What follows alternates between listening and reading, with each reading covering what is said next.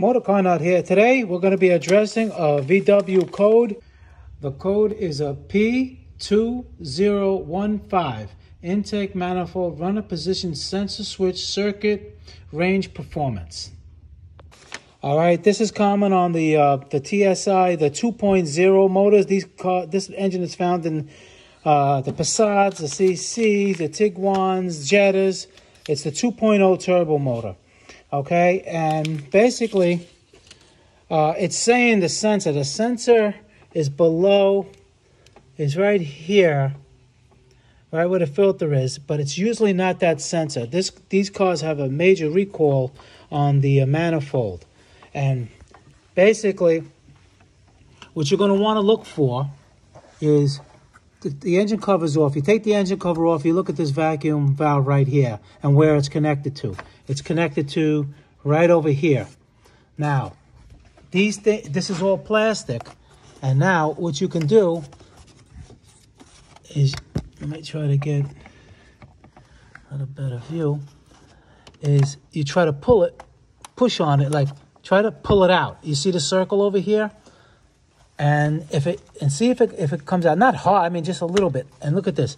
It already popped out. You see how much see this? Now that is broken. All right, and they break all the time. And of course now it's not the runner. There's a little runner in there. Of course it's not going to work properly, and the computer thinks it's the switch on the other side. It's a computer. It doesn't know. It's whatever it's programmed to do. You have to know, and that's what I'm here for. Anyway, and you see. You see this? Now I put it back in.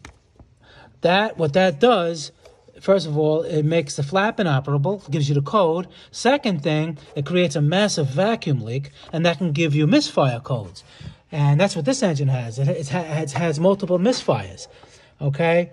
And I guess the person before this didn't know that. And that's what will give you a code. So that's what you're going to want to check. I mean, they make some, well, no, not for this, but there's something else that can go wrong, like the stop. This little plastic thing down there, it wears out, and there's like a little cap, a little aluminum cap. Don't do that. I mean, because now these things are aftermarket now, because they were expensive. And what I'm getting at is that you're going to have to replace the whole intake manifold. It's a big plastic thing, and it comes with the valve. It also comes with that sensor. It also comes with the solenoid over here. See this solenoid? It comes with all of that. Usually the factory ones were a lot of money, $300–400. Now you can get them aftermarket for I think $90 on eBay or Amazon.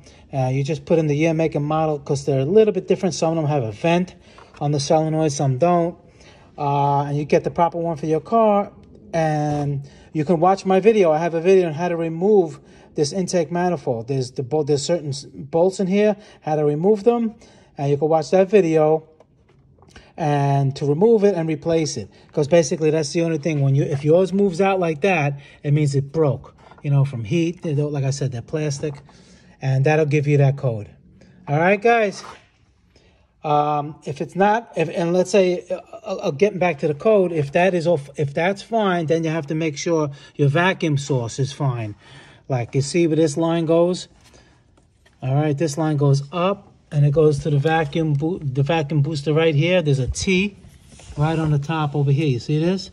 Make sure it's not clogged. Make sure it's not cracked. On this side, let me see. It's right here. You'll see it. It's like there's two things. It looks like an F. There's 1, 2, and 3 ports to it. The thin wire. You follow this one that has the insulation on it. That comes around here. You see it right here.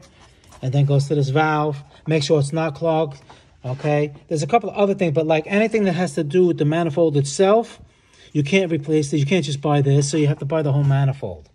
Okay, so as long as you got vacuum there, and the vacuum's okay, chances are that's what your problem is. It's gonna be the plastic manifold itself. All right, guys, Motor Car Nut. Please subscribe, hit the like button. Any questions pertaining to the video, leave them below. And I get back to you as soon as I can. I appreciate all your views and comments. And I'll see you guys in the next video. Thank you.